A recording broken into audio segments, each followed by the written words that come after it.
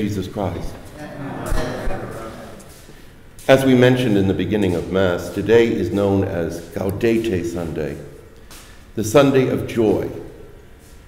Rose is replaced with violet vestments to show us that we're very near to the celebration of the Lord's Nativity. In fact, starting tomorrow is the day that we call the beginning of the great O antiphons. Actually, O Come, Emmanuel, the hymn we sang in the beginning, is based on those ancient antiphons that will lead the 9 days up until the Lord's Nativity.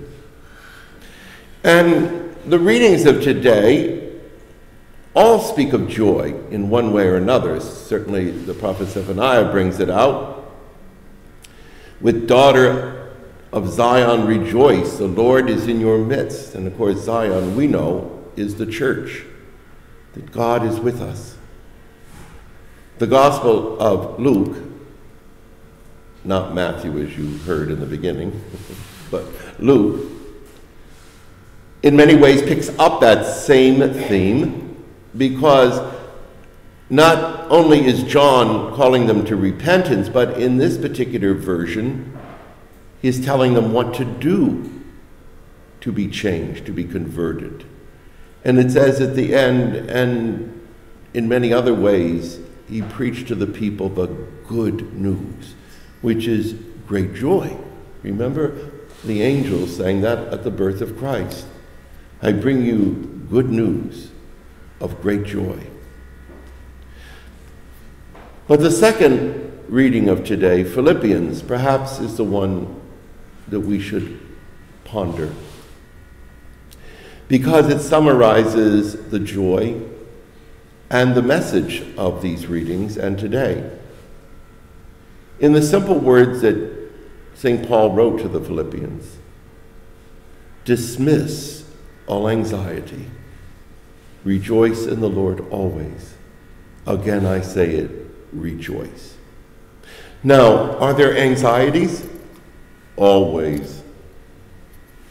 So Paul isn't being naive in saying dismiss them completely.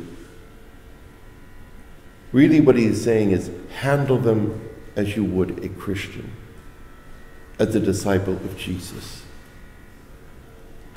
I read a report the other day that from 10 p.m. on Christmas Eve throughout all of Christmas Day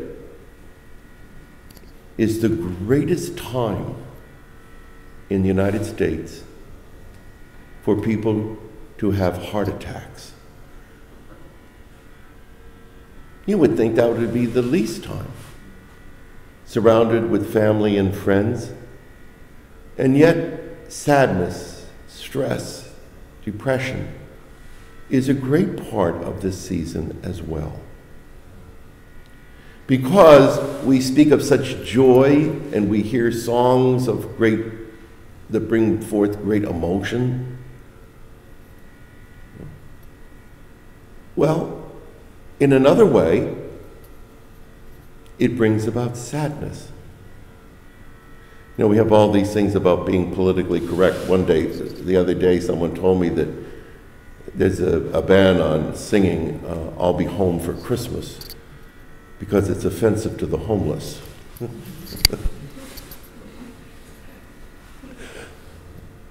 Uh-oh. No matter what we say, we get in trouble, don't we? But you know, it's true. Many of us, can feel the pangs of loved ones we've lost. We remember Christmases with them and preparing for Christmas. Parents, siblings, children. Others are in anxiety because their children have wandered away from them or from the church. Others are just lonely. Loneliness is one of the greatest diseases. Feeling unloved, uncared for, not appreciated. My goodness, it can be right in the center of a marriage. Stress because the pressures of too many obligations at Christmas time, spending too much money, trying to keep up with others. There's lots of factors that come into this moment of realizing the stress and the sadness. Realizing that there's so many people out there that are unhappy, broken marriages, broken families, children separated from their parents.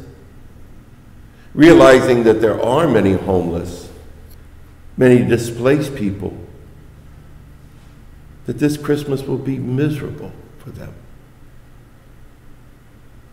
But it's a reminder of us that in the midst of recognizing these times of sadness or anxiety, that we are not here to celebrate ourselves, but to celebrate Jesus Christ.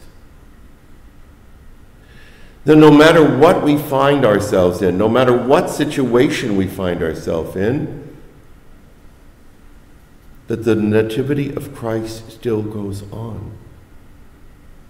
Because it is a celebration of the light that overcomes the darkness. But it doesn't mean that darkness isn't there. Reminiscing earlier this morning about what people go through and how to handle it, I was thinking of it'll be 2 years in February that I lost my only brother. And we were in the funeral parlor and gathered on the vigil before the funeral. And of course, if my brother wasn't dead, I would have killed him because he died in February in northeastern Pennsylvania. Please, There was a blizzard outside. The snow and the ice were all over the place. I believe that night it went down to 13 degrees or 11, something like that. And we were in Corcoran's funeral parlor. That's what John Corcoran likes to call it, but I reminded him of his roots. Oh, for heaven's sakes, John, I said, we always called it Corcoran's corpse house. You're getting awful fancy here, He wasn't impressed. But it's a big old home. It's not one of those sterilized places where they wake bodies. And it was somewhat of a typical my culture wake, everybody crying and laughing and telling jokes and telling stories. And when it came time for the little vigil service that we had, I was seated close to the feet of my brother. And with the snow whipping outside in the dark, maybe people would have thought that was eerie with the wind blowing in the funeral parlor. But I had a flashback, and I shared it with them. Many years before that, many years before that, not too many streets away from there, we had a Christmas that I'll never forget. Nor did my brother ever forget. We often spoke of it. Both of us were in the same bed up in the back bedroom with our nanny or our nurse or our babysitter, whatever you want to call her. She was a neighbor, Mary Rose Loftus. She was about 20 years old. I was too little to pronounce Mary Rose, so I always called her Roro. And when I mentioned that in my little story in the funeral parlor, John said, "Oh, she became our babysitter and nanny after you." And we always wondered where Roro came from. But that's what we called her. But she was there telling us that Santa Claus was coming. She said, "Don't you hear his hooves on the roof?" And of course we did. And we heard bells ringing.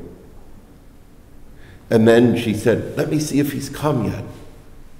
And she snuck down the stairs and came back. She said, "Nope, not there yet." She had gotten the uncleared sign from my parents.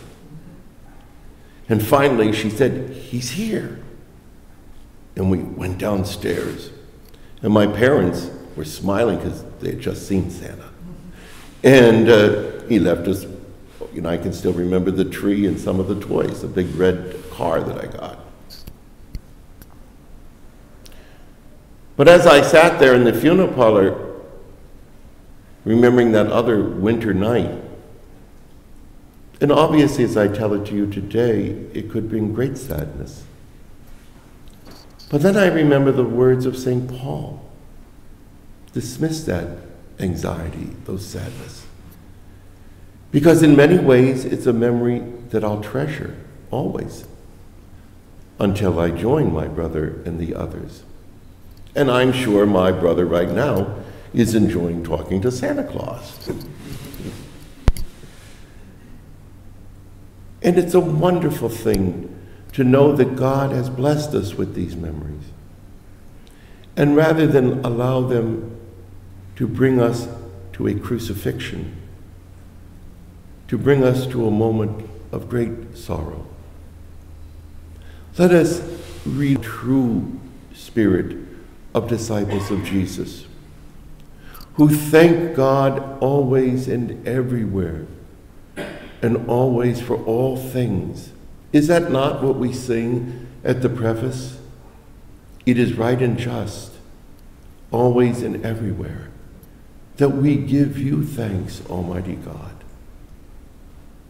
That's what the word Eucharist means, thanksgiving.